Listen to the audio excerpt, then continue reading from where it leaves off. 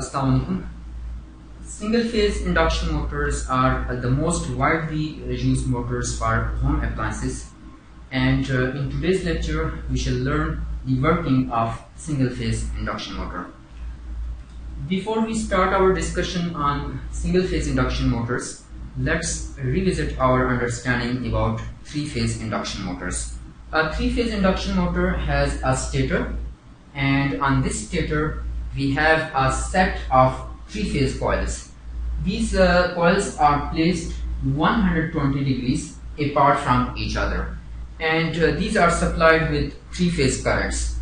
And we know that when three phase currents flow in these set of three phase coils, that produces a rotating magnetic field, Vs. This rotating magnetic field rotates with the synchronous speed, and this synchronous speed is determined by the frequency of currents which are flowing in these coils, and also depends upon the number of poles. The machine which is shown over here has a single set of three phase coils and is called a two poles machine. The rotor of this induction motor, most commonly utilized rotor, is the cage rotor, which is a cylindrical rotor made up of ferromagnetic material and is laminated to minimize eddy current and hysteresis losses. And on this rotor we have bars of conducting material placed in the notches which are curved along the surface of this rotor. This rotating magnetic field links with these bars, conducting bars, which are placed on the rotor, and due to relative motion between the conductors and this rotating magnetic field, voltage is induced in these conductors. And these conducting bars, these are shorted at both ends by shorting rings, and therefore due to the induced voltage, current starts flowing in these conducting bars, and therefore due to current in these conducting bars, there is a magnetic field of this rotor which is denoted by Br. And now there are two magnetic fields, Br and Bs. The interaction of these two magnetic fields, a torque is induced, which we know is given by this relation. So now let's talk about single phase induction motors. A rotor of a single phase induction motor is similar to rotor of a three phase induction motor. It is a cage rotor, cylindrical rotor with conducting bars placed on it, and these conducting bars are shorted at both ends. The stator of single phase induction motor is different from the stator of three phase induction motor. Over here we have only single phase coils with multiple turns, of course, and these coils are connected with a single phase voltage source. That is, in these coils single phase current is flowing, which is given by this relation. Over here I have taken cosine of omega t. This is also a sinusoidal signal. You can even take sine omega t. This does not make any difference. This only changes the reference time that we are taking. So due to this current which flows in this coil, single phase current, stator magnetic field is produced. What is direction of that stator magnetic field can be determined by the right hand rule.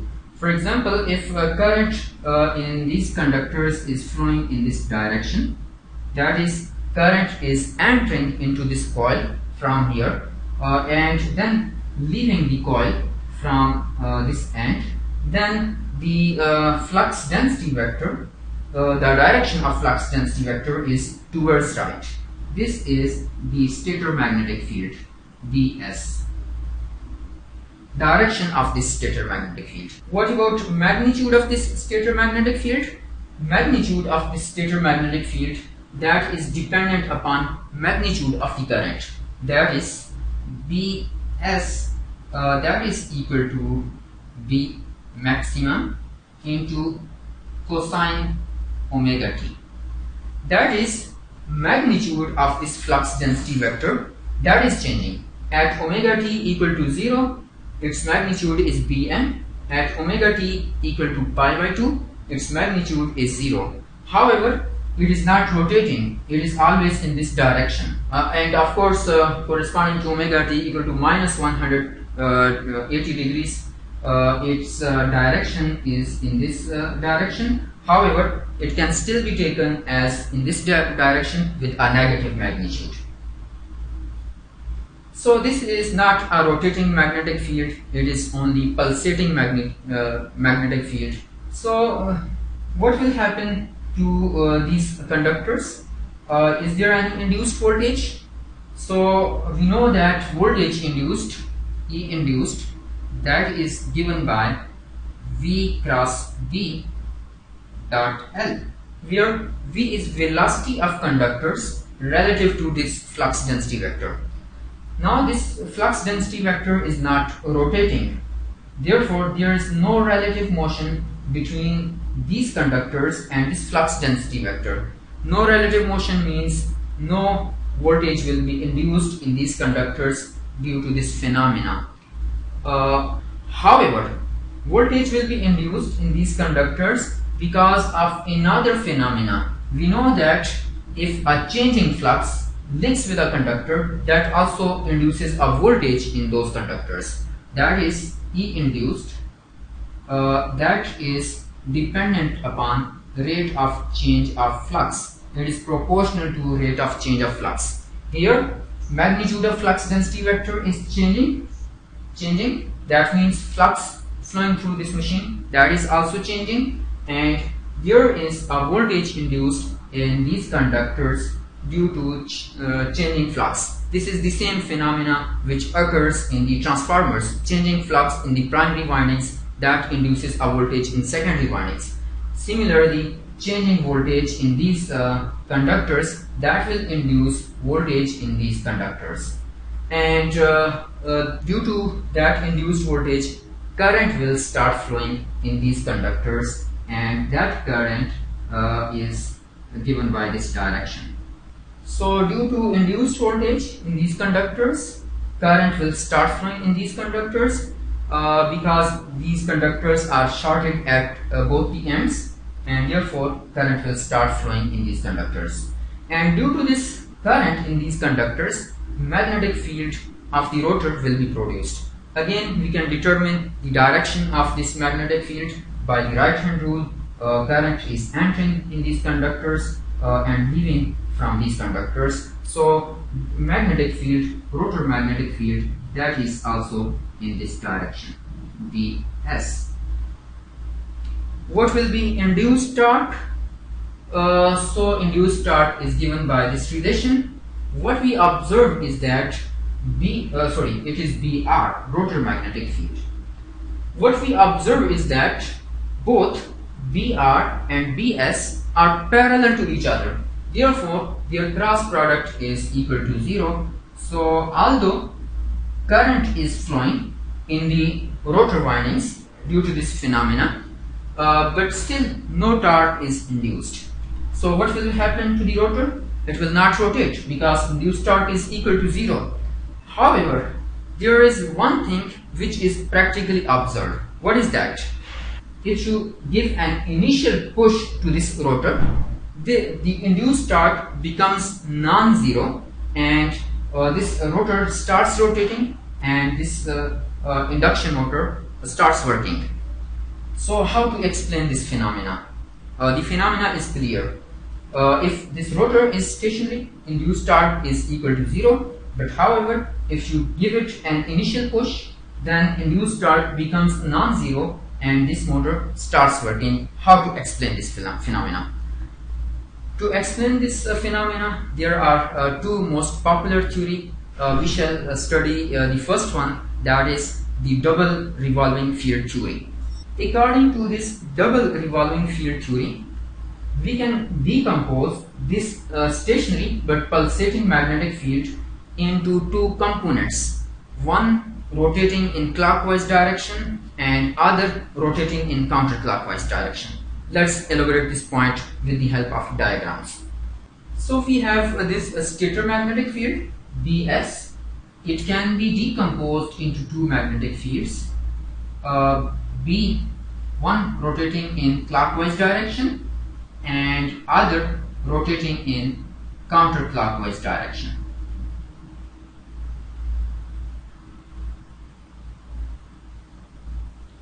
Let's verify this point at different time instants.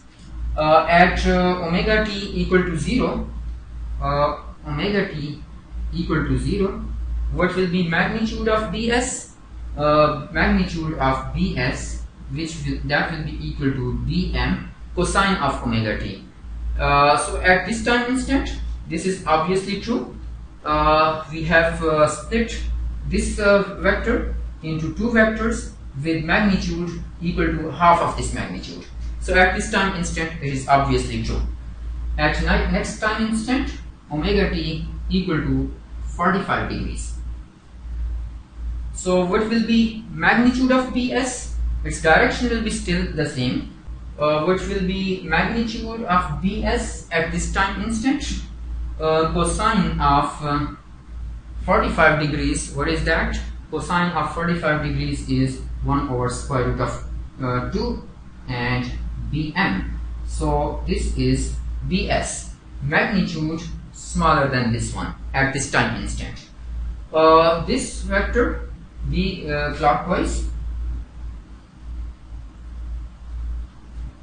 of the same length, this B counterclockwise, this length is equal to the same length, that is it is half Bm, and this is this vector which has rotated by 45 degrees. Again, its magnitude uniform, equal to half Bm, rotated by 45 degrees.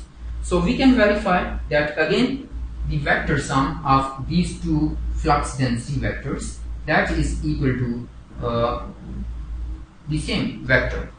So at this time instant, again this is true, that is their phasor sum is equal to this Bs. Next, verify it for the next time instant, that is omega t equal to 90 degrees. At omega t equal to 90 degrees, what is magnitude of Bs? Cosine of omega 90 degrees, that is 0. Therefore, Bs is equal to 0. And this vector has now rotated by another 45 degrees, that is it has reached over here, and this has also rotated by another 45 degrees. This has been rotated to this location, this has rotated to this point. What is vector sum of these two? Again, that is equal to 0. That corresponds to omega t equal to 90 degrees. You can verify it for other time instants as well. For example, at omega t equal to 135 degrees, corresponding to this time instant, this vector would have rotated to this angular position, rotating in clockwise direction, and this one would have rotated to this position, and again their phasor sum is this one, which is equal to, you can verify that cosine of 135 degrees, what is that? That is equal to minus 1 over square root of 2. So negative sign over here. It is directed in opposite direction, which is the same as the same vector in this direction with opposite sign with magnitude. And again at omega t equal to 180 degrees, you will verify this situation. You can verify this situation at omega t equal to 180 degrees. This vector would have rotated to this position, and this one, the second one, would also have rotated to this position. Their sum will be this one with magnitude equal to minus Bm. Magnitude equal to minus Bm. That is, this magnetic field, which is not rotating, it is pulsating, its magnitude is pulsating. This can be decomposed into two vectors, flux density vectors, one rotating in clockwise direction and the other rotating in counterclockwise direction. We can also verify it mathematically. What we see is that this flux density vector Vs, its magnitude is Bm cosine omega t, and its direction is in this direction. Let's denote the unit vector in this direction with I hat. And over here, this vector B clockwise, that can be that is given by Bm cosine omega t I hat minus 1 by 2 sine omega t j hat. This is a flux density vector phasor which has magnitude half of this and is rotating in clockwise direction. The other one is this one. This is a phasor with magnitude equal to half of this Bm and is rotating in counterclockwise direction. We can easily see that their vector sum, that is equal to, this term will be cancelled out with this one, and half Bm cosine omega t, half Bm cosine omega t, that is equal to Bm cosine omega t I hat. So this flux density vector, which is not rotating, it is stationary, but it is pulsating, that can be decomposed into two vectors, in two flux density vectors, one rotating in clockwise direction and other rotating in counterclockwise direction. So this double revolving field theory states that this motor responds to each of these two rotating magnetic fields. Here, in case of three-phase induction motors, we had only one rotating magnetic field, Bs. Here, we have two rotating magnetic fields, B clockwise and B counterclockwise, and this motor responds to two magnetic fields independently. So what will be the overall torque speed characteristics? For three-phase induction motor, we have seen the torque speed characteristics, and those torque speed characteristics were given by this curve. On this axis we have the speed of the motor, and on this axis we have induced torque. And for three-phase induction motor, here there was only one rotating magnetic field, we had these torque speed characteristics.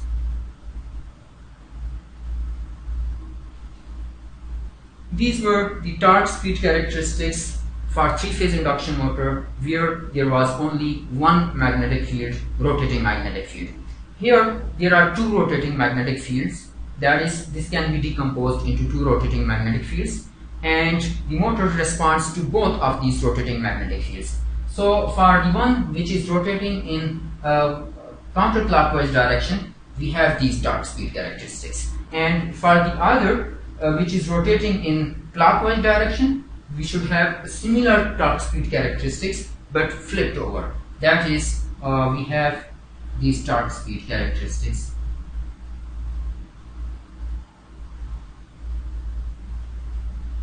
Torque speed characteristics corresponding to the component rotating in counterclockwise direction, and torque speed characteristics corresponding to component which is rotating in clockwise direction. So what are the overall torque speed characteristics that can be obtained by adding the two torque speed characteristics? So if you add these two graphs, you have almost this one. This is hand sketch. However, you will get almost these types of torque speed characteristics for single phase induction motor. From here, we observe that when this rotor is stationary, that is corresponding to zero speed, induced torque is equal to 0. However, once you give it an initial push, that is, it gets some speed, induced torque becomes non-zero, and then it keeps it rotating.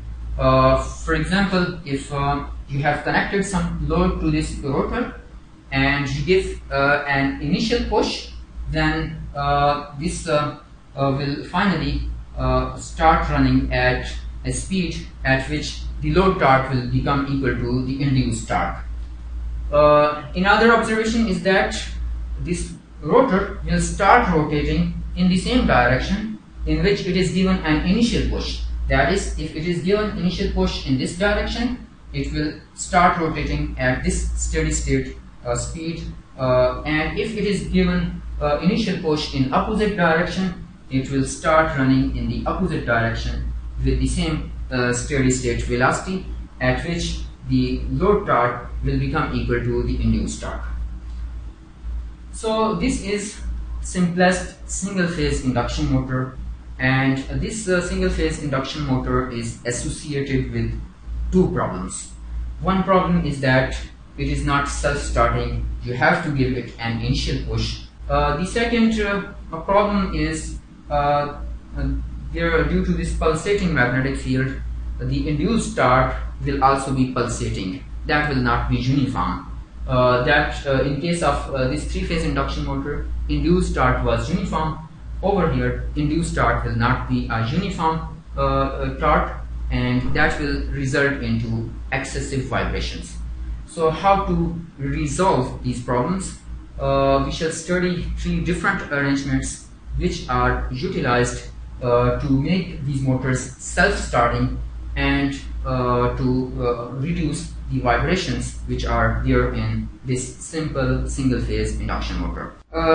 Another very important point which I just missed over here in this discussion is that in obtaining the overall torque speed characteristics, we have applied superposition theorem. That is, we have sketched torque speed characteristics for corresponding to one component of stator magnetic field which was rotating in counterclockwise direction.